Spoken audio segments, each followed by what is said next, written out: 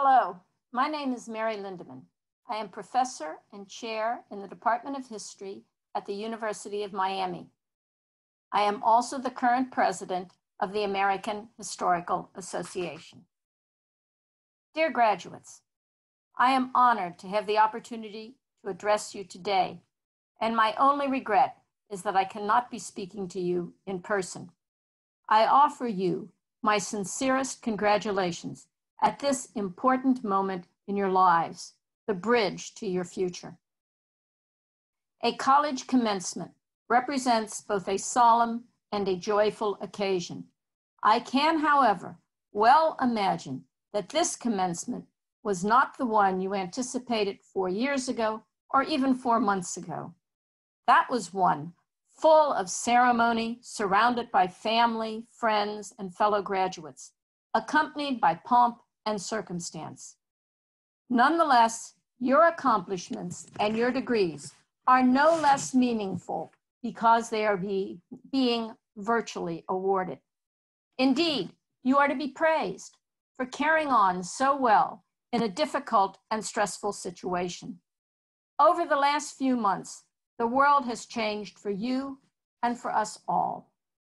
As students of history, you are best placed to understand these events and situate such changes in broader contexts, as well as to appreciate and deal with contingencies. As historians, we know that not everything goes according to plan, and that we are not always able to predict or control either our past or our future.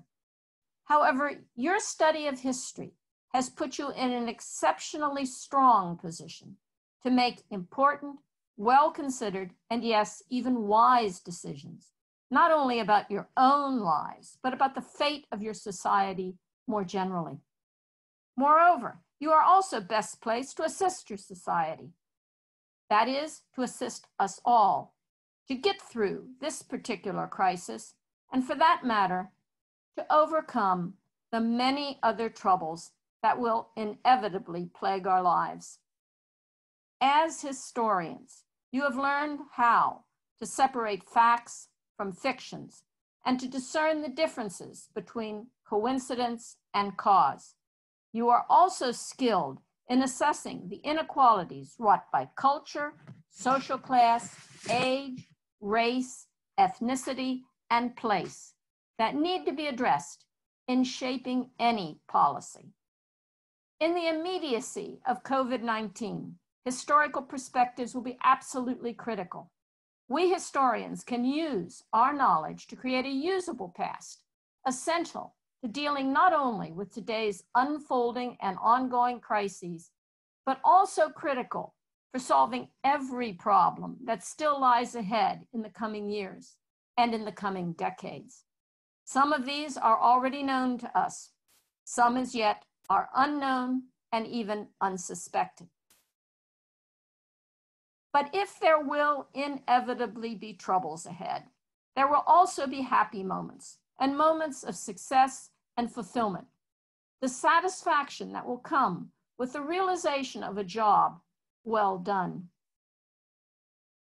The American Historical Association has printed a little sticker that can perhaps serve as a motto. You don't scare me, I'm a historian. And so you should now proceed with just those thoughts in mind. Justified concern for our future as a society, but with confidence in your own skills and the abilities of your fellow graduates, not only to overcome whatever difficulties may arise, but also to be active participants in crafting solutions, innovating, adapting, and in short, guiding society to a better place. I wish you all the best for the coming years and have every confidence that you will rise to the challenges that will face you and us all. As historians and humanists, we have a central role to play in our society, and it will be your knowledge, your skills, and your commitment that will preserve and even transform our world. It is a weighty responsibility, but one that you are exceptionally well prepared and well qualified to assume. Let me say again, congratulations, and let me thank you for letting me address you today.